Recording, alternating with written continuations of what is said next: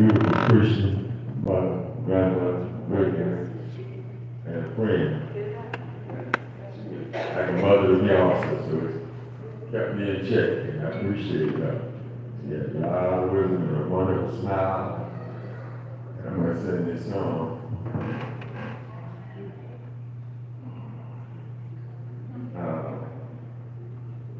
Something that's appropriate.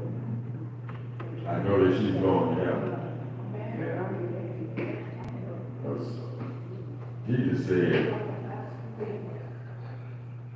going away, but he built a mansion just for us. And made it for us, for you too. Just be proud, send up the temple. Every day, don't just pray. Do good for somebody. Every day, that's sending up the temple. There's a dream that I dream of a heavenly home. I know that I'm going there one day. Oh yeah, in the morning, night or noon, I don't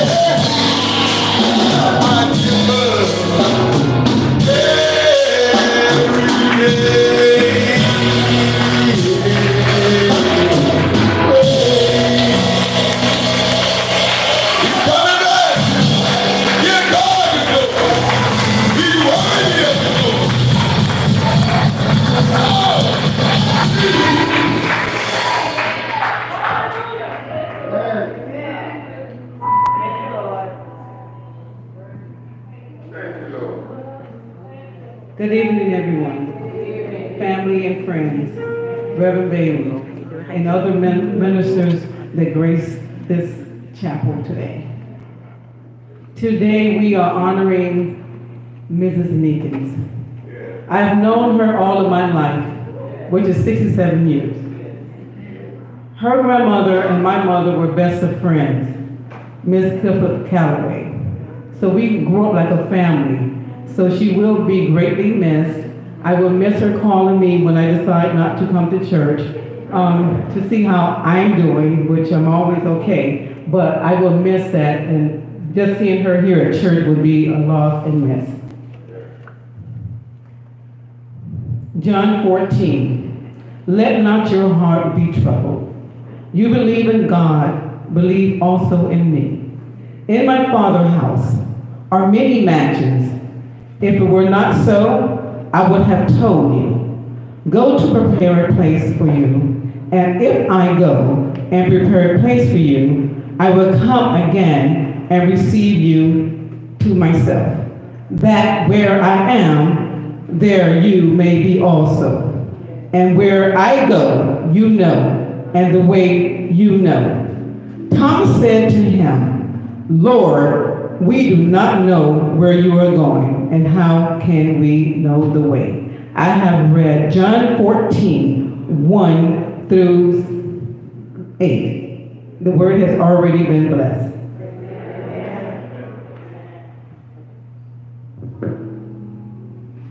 Amen. Let the church say amen. Amen. Let the church say amen again. Amen. Amen. As I stand before your presence this evening, let's go before the throne of grace in a word of prayer. If you will bow your heads with me and close your eyes. Father, in the name of Jesus, oh, how wonderful you are. God, you're such an amazing God. And Father, we give you all the glory, even in this, Lord God. We give your name all the praise. We give your name, Lord God, all the honor. And we thank you, Lord God, even for these moments, for your word declares that you would not leave us without a comforter. So God, we know that you will comfort us in this hour, Lord God, our hour of bereavement. Lord God, I pray in the name of Jesus, Lord God, that you would touch every heart that's here tonight, Lord God. We thank you, Lord God, for the life and the legacy of Bobbie Jean Mickens, Lord God. We thank you, Lord God, that you graced her with 85 years, Lord God. Your word declares, Lord God, that you give us 70, Lord God. But I don't know if Sister Mickens turned her head towards the wall as Hezekiah did and asked, Lord God, you to grant her more years. But God, you gave us so much more grace, 15 more years, Lord God. And even the Bible declares, Lord God, that a man born of a woman's of a few days, and those days are full of trouble. But God, we thank you, Lord God, that we saw the smile on her face. We saw the laughter in her heart, Lord God, even up until the day that she took her last breath. God, we give your name all the glory, all the honor, and all the praise, Lord God. We thank you, Lord God, for every person that she touched, Lord God. She touched those, Lord God, that were young, that were older, that were even some that were her age, Lord God, her friends, Lord God. She never missed calling anyone for their birthday. And God, we thank you, Lord God, for the life and the legacy. God, I thank you for this great and awesome opportunity that you've given us, Lord God, to come together. And right now, Lord God, we know, Lord God, without a shadow of a doubt, that you, Lord God, will be with us, for your word declares that you would never leave us nor forsake us. And God, that you will catch every tear. God, that you would store them up, Lord God, in the name of Jesus. And Father, we thank you that although we may mourn her loss, we don't mourn and we don't grieve as those who have no hope, because we know that in that great getting up morning, Lord God, when you shall crack the sky, we shall see her again. So, Father, we thank you today and we give you glory. I pray that you will take charge of these services. Bless the wonderful man of this house, Lord God, Raymond Baby, Lord God. I pray that you will bless he and his wife. Bless all pulpit guests, Lord God. Bless all those in attendance. And I pray in the name of Jesus, Lord God, that you will be with us henceforth, now and forevermore. In the mighty name of Jesus, do we love you, we bless you. In Jesus' name, amen.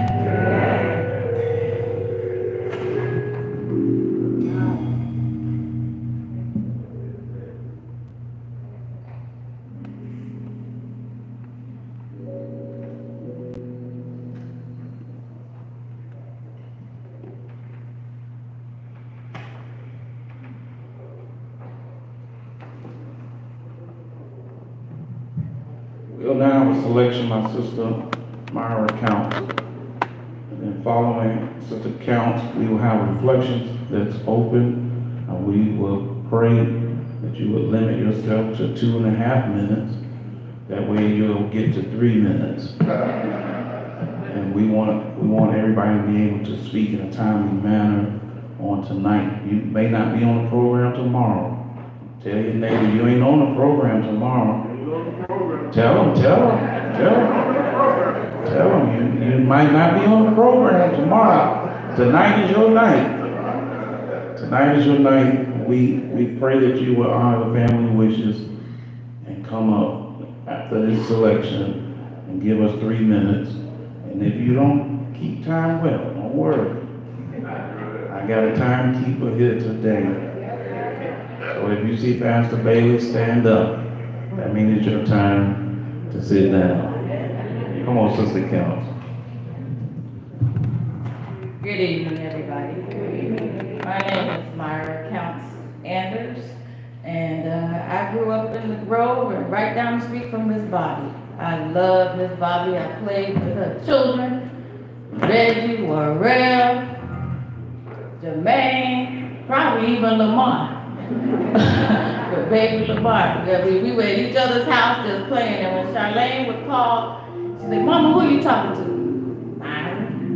I was over at the house talking to Miss Bobbie, and we would be sharing stories and going over things that happened on the soaps. Because she and I love the same soaps. So she said, "Mama, what you got to tell me today? What you got to tell me today?"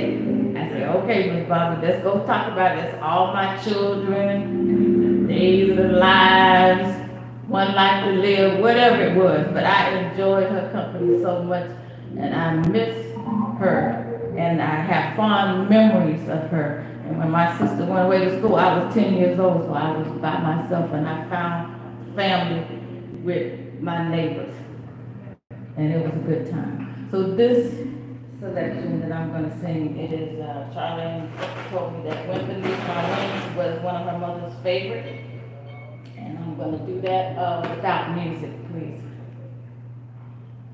It must have been cold there in my shadow to never have sunlight on your face. You were content to let me shine, that's your way. You always walked a step behind.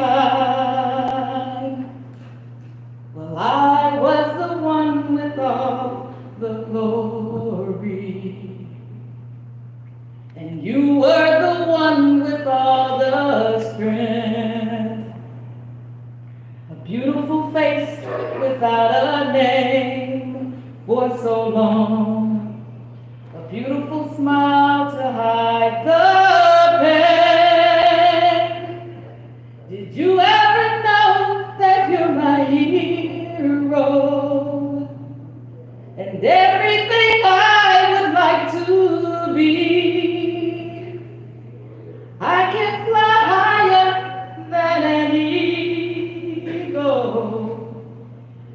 you are the wind beneath my wings. It might have appeared to go unnoticed, but I've got it all here in my heart. I want you to know I know the truth, of course I know it. I would be nothing without you. Did you ever know that you're my hero? And everything I would like to be. I can fly higher than an eagle, 'cause you are the wind beneath my wings. The wind beneath my wings. Oh, fly, fly, fly away. You make me fly so high. Oh, fly, fly so high up in the sky. So high I almost touch the sky. Thank you, thank you, thank God for you, the wind beneath my wings. Love you, Father.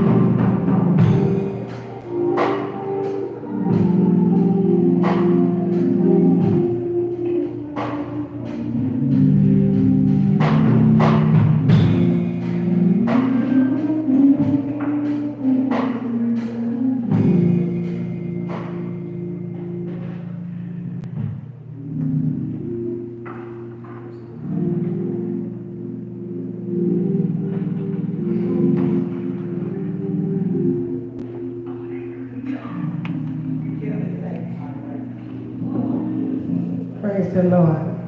To my pastor, to each of you, Reverend Jackson, and to each of you in your respective places. I'm getting this, it's going to be short, quick, right down to the point. When I met Miss Mickens, I was just coming up in the church, just coming, and I had this little boy, and she was just an inspiration to us, me and my son, and my husband. I was just coming in, told her from the floor up. She paid no mind, because she said it could be my children. But as we continued on, I met Miss Mickens. She was a very busy lady. That lady had some energy in her. She would come to the church, 6 in the morning, prepare breakfast, clean up, go home, get dressed, come back to church on time. If there was a program, at 3 o'clock, sometimes she stayed, but sometimes she went home, but she was back on time. If we had an eating, she would go downstairs, do the decoration. She was a one-person show. She didn't wait for nobody to do nothing. She did it her way, or no way. She didn't wait. And I mean, it'd be late at night. And we ate at the reception of whatever program we had. She cleaned up. She walked home. There was no ride. She walked to church mornings. She was a busy lady. If you saw her early some mornings, you'll see her riding a bicycle going on down to the apartment buildings where her mother was. She made sure she go take her. She got her mother first, her grandmother, come on back around, stop in the church, see if the church was in order. One thing about Miss Mickens, when I came into the ministry with her, she served as a financial secretary. She kept the money, you know. She made sure you paid the dues. And she would always we didn't have a bereavement committee. She was the bereavement committee all by herself. She got Miss Ozzy and a couple more ladies to take her to these places to get this food for these bereaved families. She would go there and prepare it, decorate, prepare it, fix it, and clean up. She was a one-person chauffeur. But when I came into the ministry with her, she made sure that she paid us no mind. She did it her way. We can have meeting after meeting after meeting. We can meet, we can talk, this and that. And when you come to the program or whatever we had set up, she had to change everything around, but it was nice. It was nice. But she would change it all around. She called me one night about 9:30. She said, it's your time. I'm like, tired of doing the programs now. So it's your time to do the program. So I'm up, you know. That next morning she called me. You got the program. I said, you ain't giving me time. You have not given me time. So when I finally went around asking people did they want to do certain things for the program, so I had our secretary Linda to make a copy for me, and I dropped the copy to her house. Starting that Monday night, we were in charge of Reverend Daniel's anniversary. Come that Monday night, she done changed the whole program.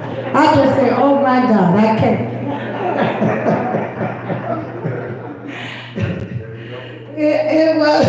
It wasn't the time that we met. We had fun. She made sure she even brought us to her house. She would fix the words and stuff like that. But she did it her way. It just happened. I called her one day. I said, traffic backed up. I'm right here on US. I should be there in 5 minutes. Give me 5 minutes. You think she waited for me? Not hardly. She had to stop at me. But that was something. But she had the love and spirit. We didn't fight, we didn't fuss or nothing like that. But she wasn't like she's doing now. That's just a body man now. You can see that smile on her face. She's at rest. She's at peace. So, and with that being said, I see somebody getting up. I'm going to pass this mic because I think my 2 minutes up. Don't you say nothing.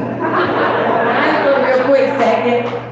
Basically, I wasn't going to get up, but I decided to get up because the only thing I really want to say after that song, it really fit Miss Bobbie. And I've known her for a long time, since I was a baby. I am Warrell's niece-in-law or niece. And Miss Bobbie is more like a mother. She's a grandmother. She's a friend.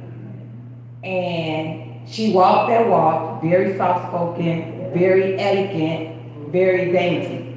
She's a Bobbie. I always called her Bobbie. I remember one morning I was at home. She was walking down by this widow house early in the morning. I was standing at the gate and I'm like, where are you going this time of morning? Walking. I said, walking where? Exercising. And I'm like, wow, this lady walked all the way from her house to the back, all the way around over to, what street is Fro? And I'm like, this lady strong, you know, and she never gave up. So at times I did see her, she'll look at me right in my eyes. When she talked to you, she looked straight at you, and she would ask you, how's it going? She made sure that you were okay. So I just wanted to bring that up to the family. She's a beautiful person. I really admire her a lot. And she's gonna always be a doll baby to me. And I will take that with me, and I will walk that walk just like Miss Bobbie. Okay?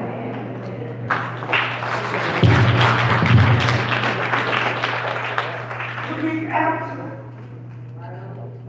from the body is to be home with the Lord.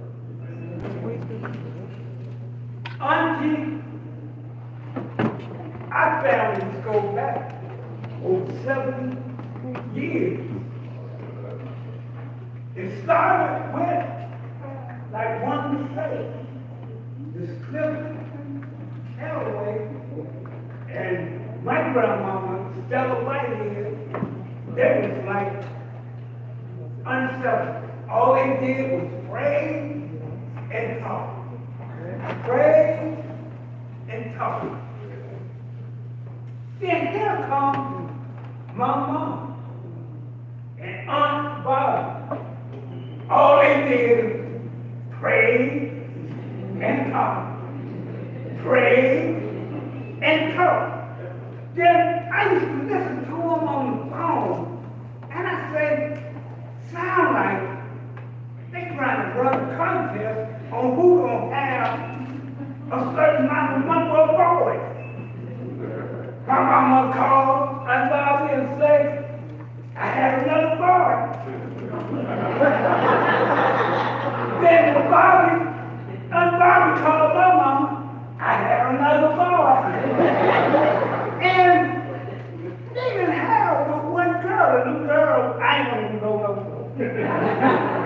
So, when I went to Jackson, before I got to Jackson, Aunt Bobbie said, try child care. And I'm like, child care? She said, well, you know you love kids, and the kids love you. So I worked in child care for about 10 years, but she didn't tell me which child care. I ended up in never child care. Boy, that was a spirit. Then I couldn't find out how my mama kept getting all these newspapers about what I'm doing and what I'm not doing. And I'm like, wait a minute, I'm trying to keep this on the low because I'm still hanging out with the book in here. Then all of a sudden, my daddy, I go to an award dinner or something, my daddy left. I said, well, wait a minute, how my daddy left? Years later, I found out Aunt Bobbie was sending my mama paper, and Aunt Bobbie was calling my daddy, oh, you know your son gave him an award. So she told me, my children and y'all not gonna be hanging out with no gangsters and running on Grand Avenue. So I'm like, now, who you think we are, little white children? And they put us in timeout, punishment. The next thing you know, they knew how to beat you. Oh my God, they knew how to sneak attack. So I go to Jackson, guess who there? It's Bobbie's son, Reggie. I worked at Jackson about 35 years and 30 years, you know.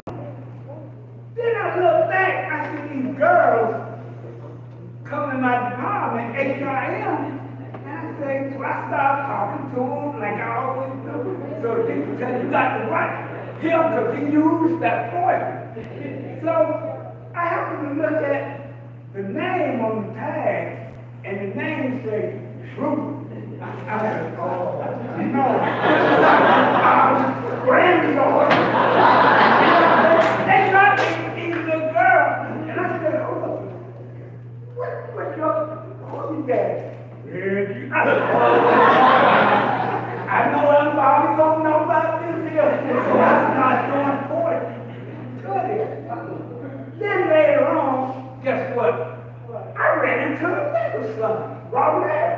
He y'all want to interview. I said, I don't need no more interview. Next thing I know, this guy getting personal with me. He got me telling him stuff I ain't never told him. And I'm like, how you get this out of me? But then later on, I started getting stuff from different countries, different cities, and they wanted me to come. And I'm like, what that problem is? What did I see? I'm in Germany, I'm in France, I'm in England, more right up. Then all of a sudden, I thought about Miss Bobbie. I said, Miss Bobbie, I'm going to learn to just be quiet around you.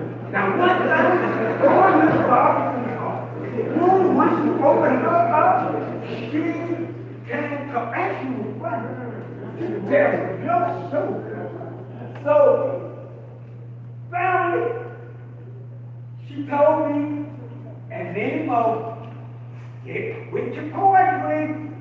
Miss Bobbie, I stuck with my poetry. So I got to do this for a bit, Miss Bobbie. Y'all already know I don't remember stuff. No way. So somebody say, you don't know what you be talking about. I say, you're right. I be on the phone and be saying, I'm got to look for my phone because I don't know where it's at. It was blasted. Yeah, on top of my head. But one good thing that happened, when I was on my deathbed, I turned back to a baby. I didn't know how to do anything. I couldn't remember nothing. But what God did, He took my mind and took it all the way back. I might not remember yesterday, but I can remember 30, 40 years ago. So that's how I should tell y'all the story on Miss Bobbie, Karen, I see you, first cousin. Yeah, I think I already remember you. And I remember you. So this is, we gonna call this, we ain't gonna give it no name. We just gonna say Miss Bobbie. Okay. You see, in the midst of time, the gates begin to open up. I thought we might be going out our lives. But I realized Miss Bobbie was walking the stairway to heaven. Because why? Big Mama them was waiting on this Callaway and Sister Baby. Open arms. And as the sky began to open up, we believe the sky. But we have to do our way. Because why? Because one day, we're going to stand and we're going to walk the road of glory on the path to salvation. One thing we can't get away from, this. But guess what? We can do the homecoming of joy in this dance for the Bible. Because why? They allow us to dance and striped shirt. Really? You still wearing striped shirt? They used to have us in striped shirts. The rain is blowing, busting around, and get carried on. But guess what? She turned out to fine children, didn't get in trouble, and they loved their mom. That's why she was able to fight the battle. That she was right. She had that family love. And it didn't stop there. I met my wife. They had tried to leave to do a love poem, but their grandmama, Miss Maddie Black, I did a love poem, and I'm like, this girl said, I remember you. I said, I remember you too. She said, write me some love poems. Well, I wrote her some love poems. Next thing I know, we married. I'm not going for love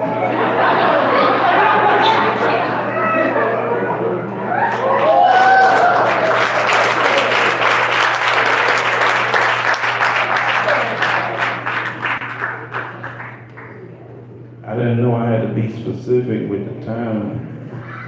We're going to have one more than a selection. from Deacon Fleming again. Then this, and I'm following the program.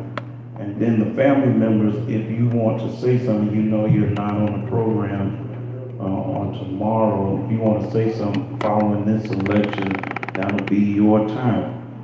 And then Minister Betty Brooks is going to come with the prayer. And then I'll come back with remarks at 7 o'clock so that we can get ready, the funeral home can get ready for tomorrow. Is that all right? I know some fish is being fried downstairs, so let's have church and get ready to lick our fingers with some mustard and hot sauce. Or y'all don't do that in Coconut Grove? Oh, all right. Thank you, Pastor. I'm going to be real brief, and I'm going to be very impactful. I have something to say that I think will be very impactful for all of us. Miss Bobbie, when I think of Miss Bobbie, I think of pure, unadulterated, unselfish love. She was pure love. She walked it, she talked it. It was just in her being, in her spirit. I shared something with Miss Bobbie and her family and her guests at her 70th birthday, which was held downstairs here in a fellowship hall. And I want to share it with you all today. Because Miss Bobbie had a very, very impactful way on my life. Miss Bobbie, through her love, when my parents, my father and my mother, were going through some difficult times in my father's last days, Miss Bobbie was there supporting my mother all the way, doing things around my house that my sister Paula and I should have been doing but weren't doing. But through her love, she would cook for Mama. She would clean. I mean, I saw that, and I saw that from several other members of Macedonia. And that love had such a strong bearing on me. It brought me back to Macedonia. Love that you show could either draw you or push you away. Miss Bobbie had a very drawing love. And she just meant it. She wasn't phony about it at all. And she loved herself some Jesus. She would say, thank God for Jesus. And I'm so happy that I had the pleasure of working alongside Sister Bobbie and Deacon James Bethel. They asked me after many years, many trying, to come along with them, to assist them with the communing our sick and shut in. And that was some of the most rewarding experience I've had in my entire life.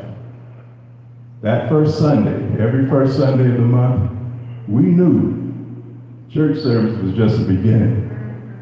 But after the service, after we broke down the communion table, put everything up, we would go and commune our sick and shut in. And we would start, the way we used to do it, we would start all the way on the north end of the county and work ourselves back to the south end. And Sister Bobbie and Deacon Bethel, when you get the two of them together and they start talking with some of our sick and shut-ins, you would hear all kind of history of Coconut Grove.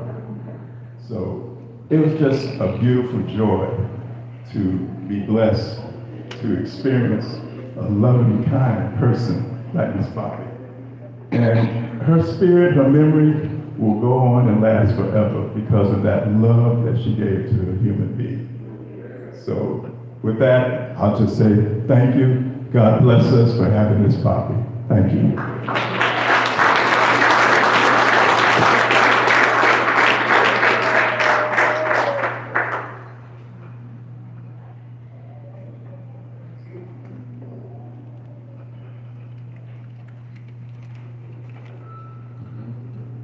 When all of God's children get together,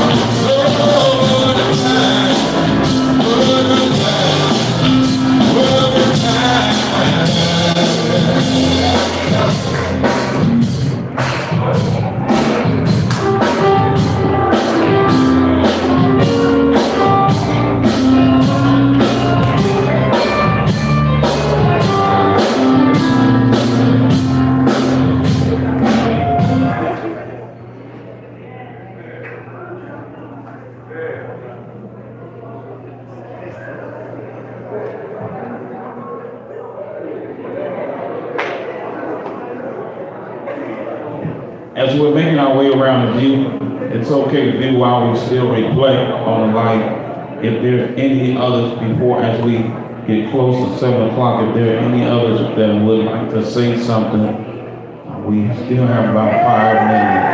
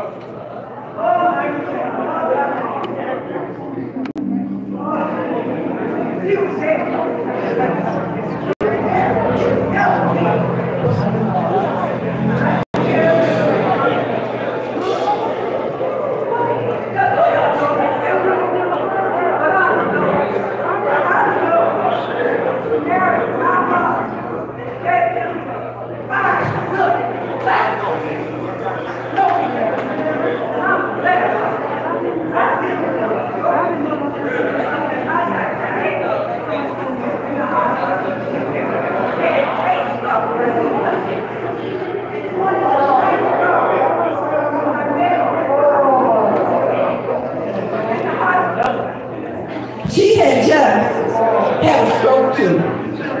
She had her stroke, I believe, that Monday, and they airlifted me Tuesday with the 9th stroke.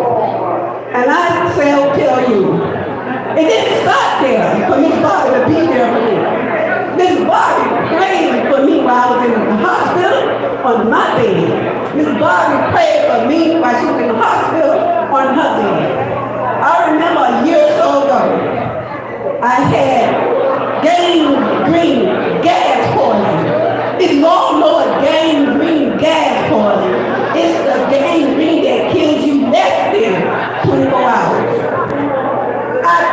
Bobbie. I had to go in at Huckleberry, which you all know.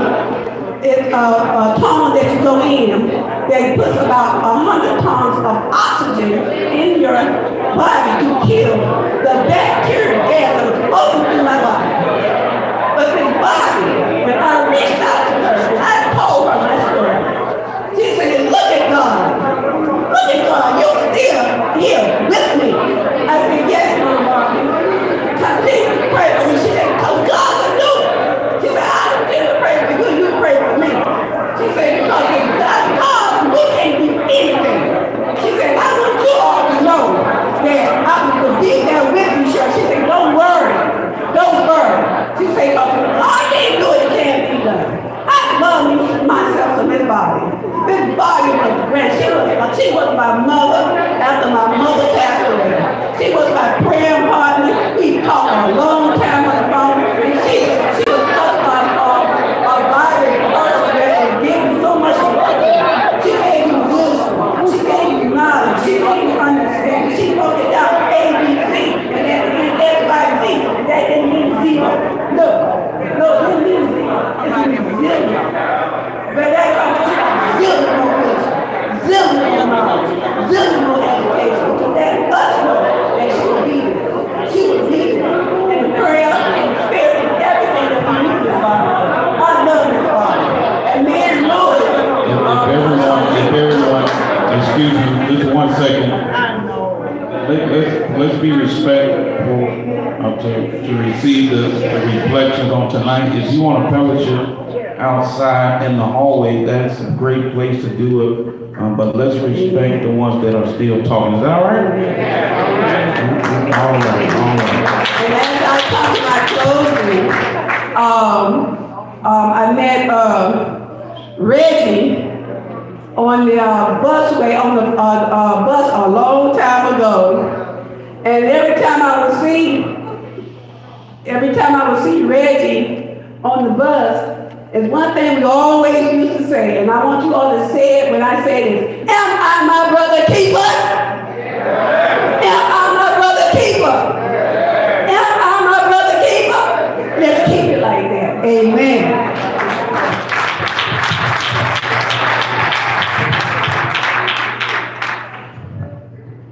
Giving honor to Reverend Bailey, pastor, and all attending members of the true Mickens family.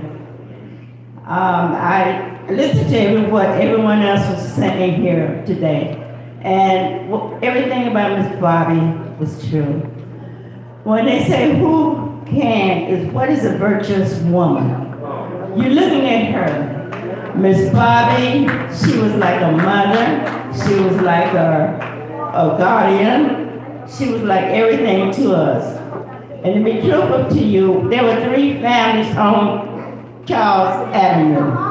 And my mom, Miss Julie Mae Lewis, Miss Merle Bailey, and Miss Bobbie. Those 3 ladies always kept their eyes on us. And we all grew up together to show love. And Miss Bobbie was a prayer warrior. Because Miss Bobbie, each time you seen her, she always said, Jewel, you all right? Yes, ma'am. All right now, keep up the faith. I said, yes, ma'am. She always asked about each one of our sisters and brothers. And the family here, the True family, the Mickens family, we all shared love. And as they extended their families, we still have that love. So no matter what, we still love you. Thank you.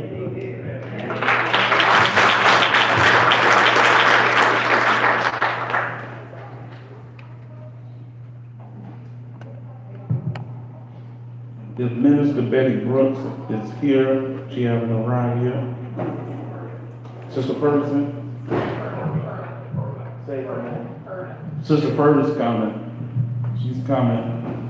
And as soon as Sister Ferguson comes, I'll come with remarks and benediction. Praise the Lord.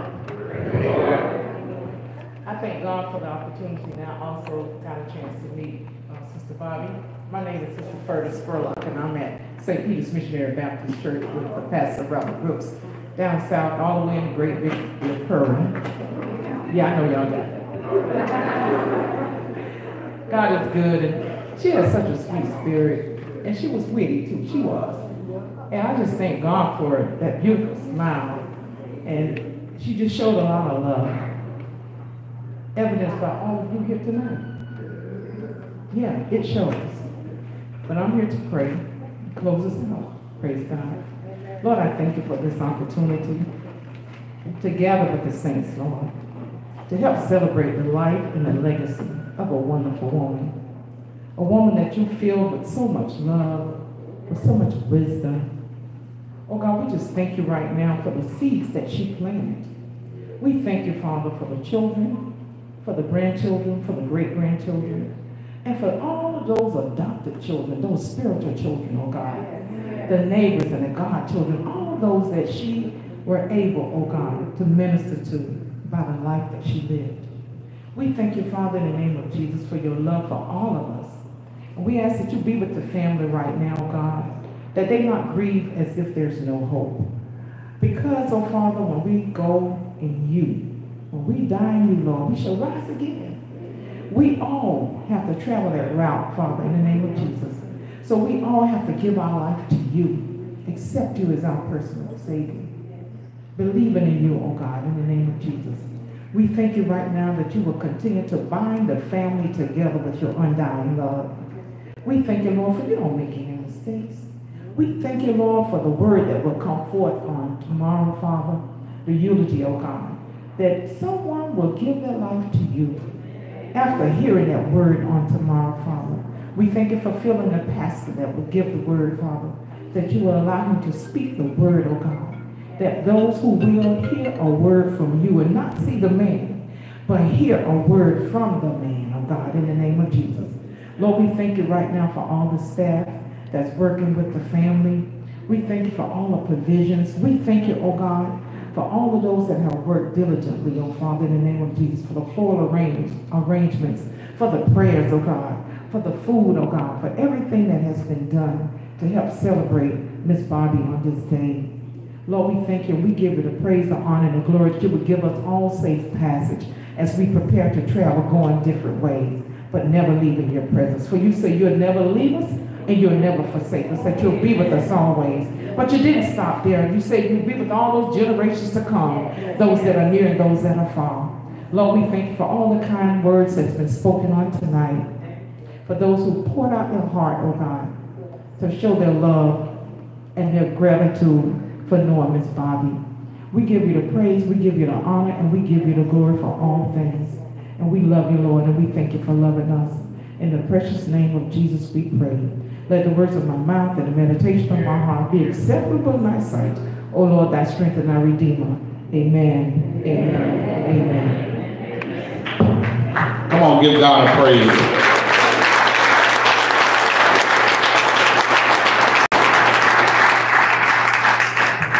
As we make ready to leave, as we stand up all over this place, you can stand all over this place. If you have not viewed yet, we kindly ask that you would view real briefly on you and then walk on out the door so that range staff could do what they need to do. Is that all right? And then we'll go downstairs and fellowship in a Christian manner on one accord. Is that all right? All right, all right, all right. If you have not viewed, you can come now. You can come, and then we ask that you expeditiously make your way downstairs.